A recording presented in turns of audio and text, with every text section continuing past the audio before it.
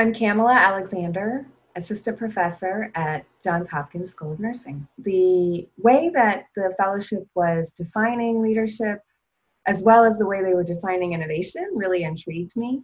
I'm interested in seeing different ways that are a little bit more nuanced than what we traditionally see in academia, particularly because my research is focused in community-based settings outside of clinical settings. I'm a public health nurse by training and specialty, and really excited to merge my previous leadership experience working in federally qualified health centers as a director of nursing with my scholarly pursuits to understand the effects of violence and trauma on the lives of women and men living in marginalized communities. Share with me your initial thoughts of your cohort, this inaugural cohort, and the program so far.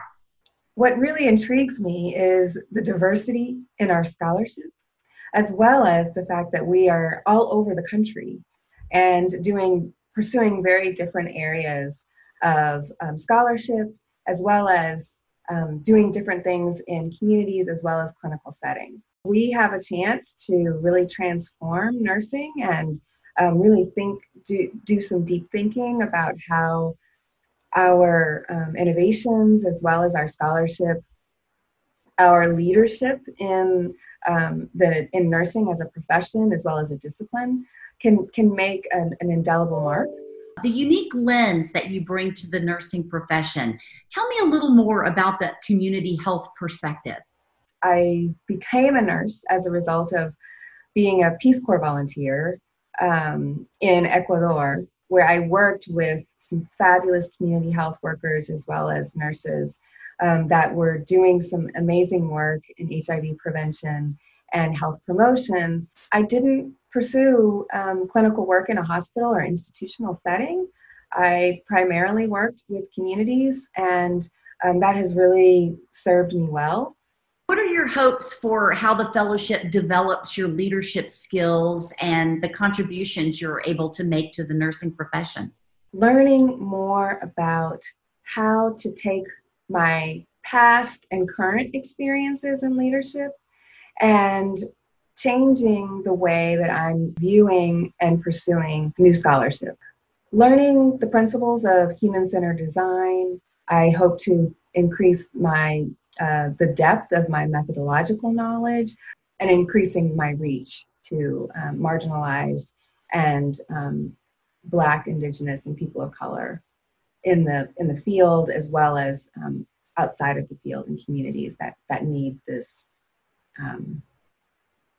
need to see people that look like them that are doing this type of work. What big problems are you tackling in your research?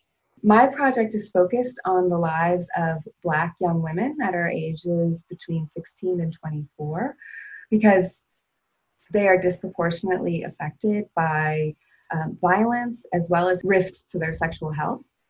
So in my work, what we're going to do is build off of a current project that I have that is looking at the characteristics of how social networks shape protection as well as risk profiles for young women that are living in communities of color. What I'm going to do is expand that reach to understand how everyday routines and daily activity spaces will also include risk and protective factors, and then develop interventions that can build off of those strengths that already exist to enhance the protective factors or the protective places that women are already finding, so that we can keep them safe and they can keep themselves safe. Are you optimistic about the next 3 years and the advances that you'll be able to make in your research? Oh, yes. I feel that equity and systemic racism are things that people are not shying away from and are looking to learn more about. And I just appreciate being in a space and in an environment, being invited into a space where that is something that is, at the forefront, that we're not trying to hide it, that we're trying to really tackle the problem and see how we can solve it. Nursing, has a lot of work to do, and to be among a group of nurses that are, at, similar places in our career, really invested in rigorous scholarship. I think that we're in a good place to be able to really put forth some transformational solutions that will make the profession better and equitable and inviting and welcoming, so that the health of all populations can be at the forefront of, the American dream.